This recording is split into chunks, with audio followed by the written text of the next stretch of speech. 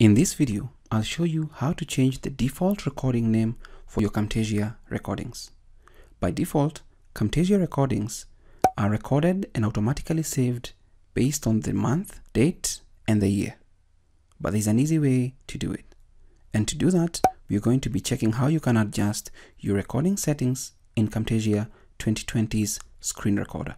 So I have it open here, and all you need to do to change this is come to Tools, Options, and once you're in the Options section, when you look at the saving option here, there's a File Options.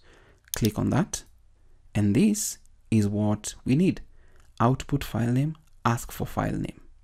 That's the option. By default, it's an automatic file name that they give, and they give a rec as the prefix and the month, date, and year. So this is what it looks like, and also the output folder.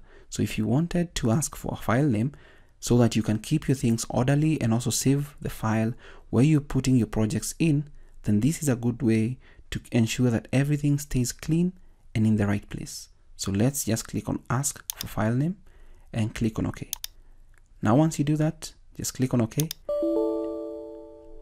And it's giving this option because I'm recording this using Camtasia Recorder 2019.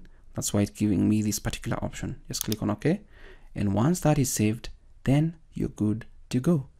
You record your screen recording, and at the end of the recording, it's going to ask you for a file name and where you can save that particular screen recording. So that is how you change the default screen recording name in Camtasia 2020 and even 2019.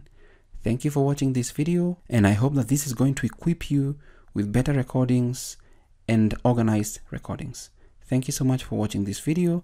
Kindly subscribe to my YouTube channel for more Camtasia tutorials like this. Until next time, bye bye.